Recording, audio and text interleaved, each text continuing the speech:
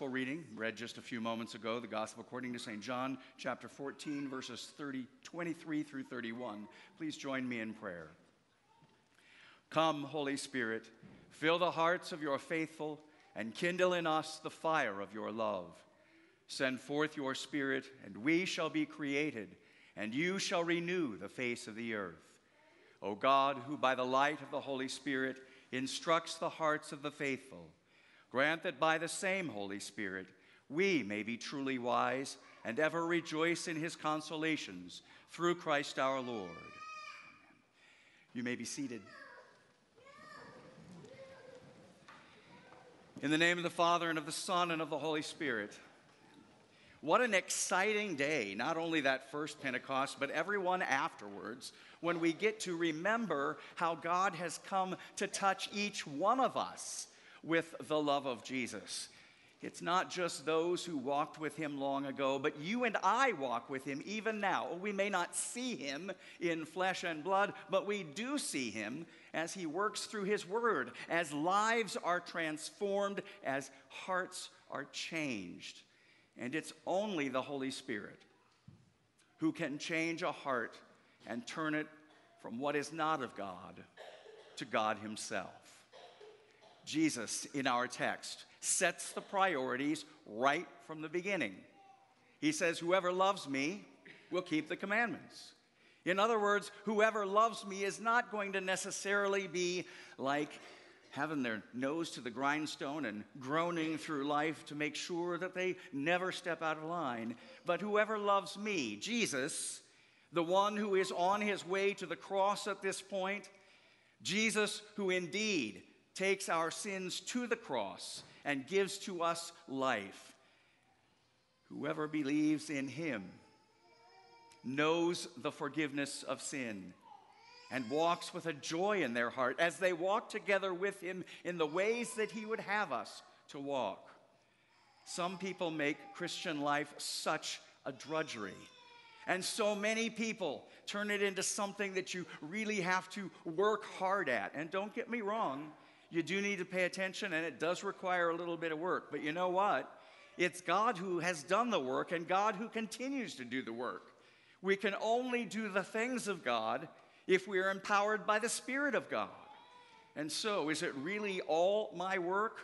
Or do I just get to be involved as the Lord makes use of me, as he changes my heart, and as he fills me with that message of salvation, as he gives to me that message of peace, and sends me out into the world to be his reflection and to share, even as he has so freely given to me. Jesus sets the priorities, and that's important for us here on Pentecost. Pentecost is a day when we focus not only on the Holy Spirit, but on the Spirit's gathering together of the people of God, the enlivening of souls that were dead and have been called to life. So what are our priorities? What is it in your life? What or who is it that you love most? What or who is it that you spend the most time thinking about, that you rejoice the most about? What is the priority in your life? What's important to you? Well, we could list out a number of things, couldn't we? Well, obviously, yeah, that's the way it is in life. There's a number of things. But how do you prioritize those? The Lord makes it clear in our text and throughout the Gospels. The apostles, throughout the epistles, set before us the very same thing. That the number one priority is what we heard all the way back in the beginning at the time of creation. And it was announced again boldly at the time of the giving of the law on Sinai. The number one priority is that the Lord God should be number one in our life. That he has to be the most important. And that, my friends, is where we struggle every single day. We struggle with that very thing. There are other things that we allow to intervene. There are other things that we come to God about and we say that they're so important that they take up all of my time, and I don't have time to come to worship. I don't have time to be involved with Sunday school. I don't have time for a home Bible study. And I really don't have time for home personal reading of the scriptures. I really don't have time for praying. After all, what good is that going to do me? I can do that while I'm on the run. Yes, you can. But do you? That is an important point. You see, within the Lutheran Church, we have always valued memory work as well. Some of us grew up under a crush of it. Today, except in the school, it's very hard to get people to do memory work. There just doesn't seem a drive for that. But when you get busy, when you are overwhelmed with the things of the world, when you have no time to even think, it is those things that you have memorized that will come back to you. I'll give you one example. I remember when I was much younger and I was only a passenger. I was riding in my grandmother's car. My sister was driving, and there was black ice. We hit it, and we did a 360, and both of us, just like that, our hearts were almost stopped, and it was like, that's a deep ditch on both sides. But what was it that came to my mind as soon as we started to spin? It was the words of Scripture that we had sung in the liturgy since I was able to even stand. It was those things that had been repeated to me over and over, and which I myself, together with the other people of God, had repeated over and over, so that it was deeply ingrained in my heart and my mind. And when I needed that comfort, it was there in a snap, less than a snap, in the twinkling of an eye. That is what we need in life. That is perhaps why so many people who call themselves Christians struggle, because they don't have that reservoir. It's more than just a high and holy festival or a celebration here and there. It's a daily thing. Why? Because the Lord's love for you is daily. And that leads us to our second P of Pentecost. We have our priorities, and the Lord must be number one. But let's talk about another part of Pentecost, another part of Christ and the giving of the Spirit of Christ and his resurrection. It is the P of potential. The Lord did not choose you because he saw what you could be. And we always have to remember that. He doesn't look at you and say, well, I'm going to love you now because down the road you're going to be lovable. No. He loves us in all of our sin. He loves us completely and thoroughly stained with the stench of sin. He loves you always.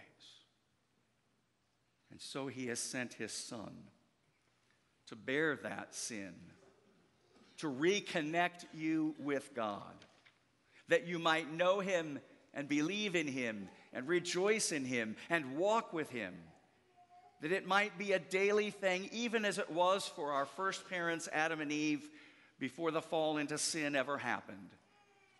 They walked with the Lord daily. They knew what it sounded like, and so, having been tempted, having given in to temptation, they heard him walking in the garden. They knew who he was, and they hid themselves.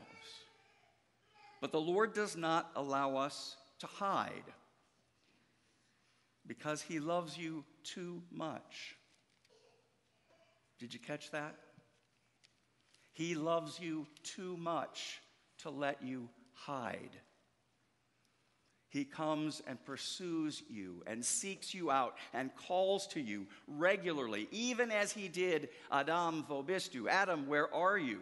Because we all know the scriptures were written in German, right? Adam, where are you? And what did Adam still try to do? Oh, it wasn't me. It was her. You made her. It's your fault. And down the line, if you look throughout the scriptures, you find that it is just like little children with the excuses that we give. And some of you, I was just talking about this last week with somebody, you know, the making of the golden calf. I just love when Aaron is confronted with it, because he sounds just like our kids when they have chocolate all around their face, the cookie jar is on the floor broken, and we say, "Did you do this?" And they say, "No." What does Aaron say? "I don't know. They brought their gold, we threw it in fire, and out popped this calf." Yeah. And we have to laugh, because all of our excuses are just as lame. But the Lord loves you. And that is the message of the gift of Jesus Christ and the gift of his life. That is the message that the Holy Spirit brings to us through word and touches even our bodies with in the word attached to water, bread, and wine. He gives to us that very love. He fills the emptiness of our hearts with his presence. And let me tell you, as we walk through life, we need to be refilled on a regular basis. There are many people who struggle in life, and eventually, not usually as early as they used to, which was still a long time, but eventually they may turn to the church. "Pastor, I don't know what's going on in my life. I try to do the right thing." You see, it's not about your trying, it's about God loving you. But now that we're beyond that point, where do you suppose you need to go in order to have the power to live the life that he has called you to? Well, to the one who called you. And so they come back. They're going through hard times, and they begin studying the scriptures and praying. They even show up at communion once in a while. And then everything seems fine. And like so many people who have continuing illnesses, "Oh, I feel good. I don't need to take that medicine anymore." And before long, the question is, are you taking your medication? That question needs to be asked of us with regard to the gospel, the law which breaks our hearts and convicts us always, and the gospel that lifts us up, washes us clean, sets us on a firm rock, David said, so that we might serve the living God, because we rejoice in his salvation. See, that's what we got to get right. We got to get it straight, that it's his work, his love, then our response. We don't just do these things and then God says, "Well, now I can love you." The whole of Scripture tells us something far different. It reaches out and it embraces us with the message of peace in Jesus Christ. Peace because of sins forgiven. That's where all the woes came from. That's where struggle, disease, death, even those thorns and thistles and dandelions in my yard, they all came and became a nuisance because of the fall into sin. And so sin must be dealt with. And that is what our Lord Jesus Christ has done. He has taken our sin to himself, and he has become a curse for us. Become sin itself, the Apostle Paul says, there on the tree of the cross, to take your punishment, our punishment. He has done it all, as the New Testament says so joyfully and simply, to bring you to God. But I don't know if I'm good enough. I don't know if I'm right to come to God. You don't have to worry about that. He welcomes sinners. And guess what? We never get away from that. We're always sinners. His arms are always stretched out to welcome sinners. The Father invites sinners to come to him. Here in these pews, take a look around. Every one of you, me, a sinner. The church is not for the righteous and holy on their own. The church is for sinners. And we are made right and we are holy by the work of Jesus Christ and by the application of his blood to our lives. that our sin may be washed away and we may be enlivened. Now, that peace flows farther than just in our relationship with God. If that peace fills us, that peace that only God can give, then it's going to be reflected in our lives.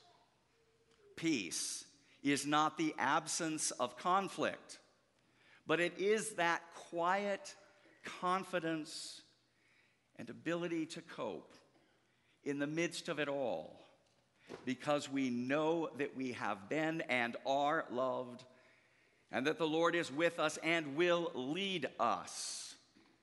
And no matter how dark the road may become, there is nothing that can overpower our Lord. He already defeated Satan and all of his host, and the sin that he brings and the death that brings. So what is there that can stand up against him? Not a thing. What about you? If his Spirit fills you, what is it that can defeat you? Here we need to talk about our priorities again, don't we? We can make all of those priorities, and we can meet more than the potential we ever imagine. We can go leaps and bounds beyond when it is Christ who works in and through us. He is the power. He is the strength. He is the one who pours out his Spirit abundantly that we might live in that power each day. And what for? So that we can proclaim. So that we can proclaim the praise of him who called us out of darkness into his marvelous light. That means walking with him in peace and joy. That means coming to him as a wretched sinner and knowing that he will forgive us and by the power of his Spirit assist us in trying to do a better job, that he will lead us and that he will guide us. Our proclamation is first and foremost about our Lord and the good news of his love for all sinners. And that's where we come in. That proclamation is summed up beautifully at the very end of our text when Jesus says, "Rise, let us go from here." We come and we are fed, we are forgiven, we are empowered, and we go, not in our own strength, but as the cross led us into worship, so too it leads us out into the world, so that the world might know by our words, by our deeds, by our very life, that we are Christ followers, that he dwells within us, and he longs to bring them into his kingdom. Set the priorities. See the great potential that there is when the Holy Spirit is fully involved in your life. Come to him that he might remove all of those barriers. Receive that peace that removes the sin and gives us the ability to truly live. Welcome that power from on high, that the goodness of God might be proclaimed in your heart, in your life, and in the world wherever you go, that Jesus may be made known. In the name of the Father, and of the Son, and of the Holy Spirit. Amen.